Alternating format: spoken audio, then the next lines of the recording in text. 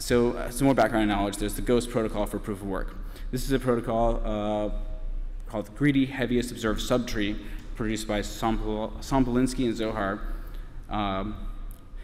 quite some time ago. And basically, it can reduce the block latency without reducing security for a proof of work chain.